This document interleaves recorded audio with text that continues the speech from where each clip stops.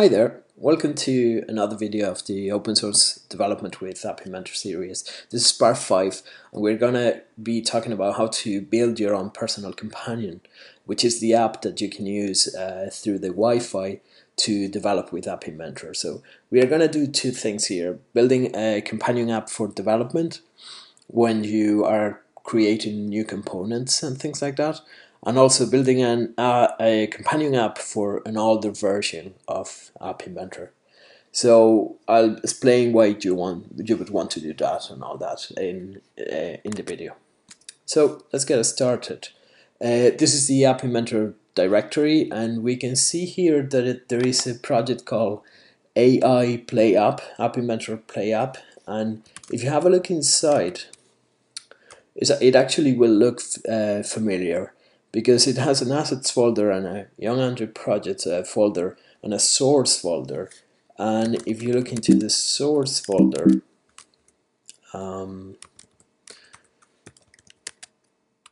you will see that it actually has a screen1 blocks file and a scheme file and a YAML file. So this is really an App Inventor app. So this is used as a template for the companion. So if you have a look at the main build.xml file, you will find a target called play app. You can see it here. And if we use this target command, it's going to create an APK for us. So let me just try that. Play app, and off it goes. It's going to compile the stuff and create the APK for us. Why do we need to do this?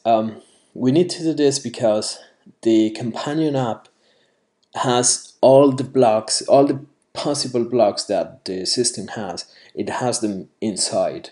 So if you're creating a new component, and we'll obviously have new blocks, those blocks are not going to be in the companion app that MIT releases, which each of the distributes with each of the releases. So for development purposes, you're going to have to create your own app. So as you can see here, the build is successful. If you want to find where the app is, you can do just to find by the extension, and we can see here that it's been built in build server MIT AI companion. Now with this, if I had ADB in this folder, I could do something like ADB install that APK, and that is going to send the APK to the phone. Just make sure that before installing with ADB, you uninstall any other companion apps that you have in the phone, because we are doing this in development. So the keys to sign these apps, the key to sign this app is going to be different from the key that the distributed app by MIT has. So don't let the phone get confused. Just uninstall manually the companion and install this one. So that is all that you need to create your own companion with your new component, if you are building a new component or changing one of the existing components. The other thing that I wanted to show is how to build a companion for an older version of App Inventor. So for instance, say that you want to build, we're in version 1.3.4 right now, say that you want to build the companion that MIT released with or distributed with 1.3.3. So if you have a look at the App Inventor sources repository in GitHub, you will see this tags link in here. So if you click on the tags, you can see that for every version, there's going to be at least one tag. There might be more tags, but for instance, for 1.3.3, there is a tag in there. So we're gonna use Git to revert to the state that 1.3.3 was at the time that it was released, and we are going to build the companion for that. So to do that, you just have to make sure that you are in master. Let me see if I do git branch. I am in master now, and I just have to make sure that that git is clean. So what I'm going to do here is revert to this tag here, which is called v133, and all I have to do that is git checkout v133, and git is going to say weird things like you are in detach head state now.